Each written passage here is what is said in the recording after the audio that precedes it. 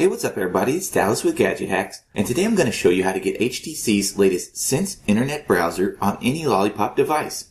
In the past, all of HTC's core apps like this have required the Sense framework to run. This meant that even if you installed an APK file for one of their apps, it wouldn't run on a non-HTC device. But that seems to have changed with HTC's newest Android 5.0 builds, for the internet app at least. So to get this one going on your Lollipop device, just head to the full tutorial at the link in the description below and grab your copy of the APK. Then once you have the file saved to your device, make sure Unknown Sources is enabled in your phone's settings under Security, then tap the Download Complete notification. From here, press Install, then when that's finished, tap Open. Now when you first launch this browser, you'll have to agree to HTC's Terms of Service. So tick the box at the bottom of the screen, then press Accept. It's a fairly standard browser, but it's quick, and it formats web pages quite nicely. One of the coolest features here, at least to me, is the fact that it can hide your on-screen navigation buttons to increase the viewing area.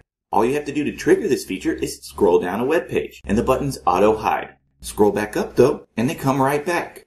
Then, if you want to reclaim even more screen real estate, there's an option to hide the status bar as well. Just hit the three-dot menu button and head to Settings, then General. In here, tick the box next to Full Screen, and now when you back out, the status bar will be hidden too. So that's about the largest viewing area of any browser. But for more tips and tricks like this, be sure to check out my article at the link in the description below.